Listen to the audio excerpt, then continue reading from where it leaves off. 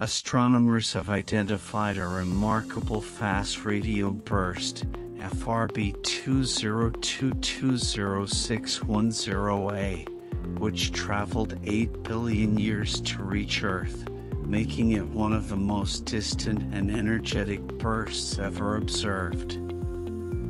These millisecond-long bursts of radio waves originate from unknown sources and have perplexed scientists since the discovery of the first FRB in 2007. The latest burst released energy equivalent to our Sun's output over 30 years in less than a millisecond.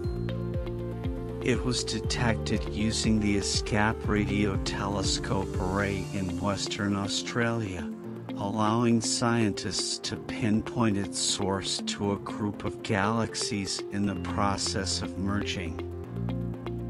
Fast radio bursts hold the potential to help with the universe by measuring the matter that exists between galaxies, shedding light on the elusive missing matter that accounts for more than half of the universe's expected mass.